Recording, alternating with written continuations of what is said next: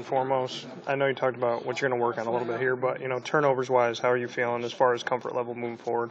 Um, I thought I had some costly turnovers this week, and I definitely don't like turning the ball over. I think it's just about me making adjustments, and I gotta limit my turnovers and get my handle better and get my jump shot better, and I think that'll help me out with some of my turnovers. What are you doing to improve the jump shot? What have you been working on in practice?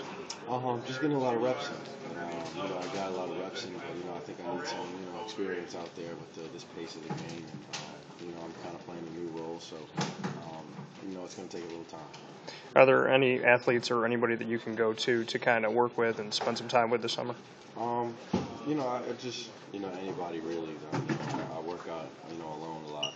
I have a lot of people that have a lot of experience in basketball, but I just mostly work out with my stepfather and my trainer. You mentioned Syracuse before, and this is a little bit different. What's been the toughest thing for you to have to get acclimated with from Syracuse to where you are right now?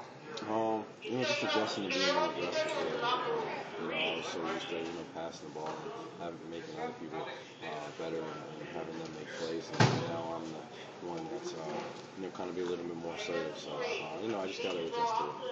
The situation that you're in right now, with the potential to be a starting point guard, do you feel that you can get yourself to that position once you get into training camp, go through the preseason, get where you are? I mean, do you feel like you're on your way there? Definitely. I think I'm at a good starting point, and I'll be ready when season comes. What are you taking from Coach Boeheim and the Syracuse staff that's really helped you get through this week? Just being patient, just leading the team. And the last thing, James Southerland, what can you say about his play? Potentially this could be the last time that you guys play together. He played great this week. I think he gave us a lot of different things. He had some big steals, and of course he was knocking down the open shot. Appreciate it.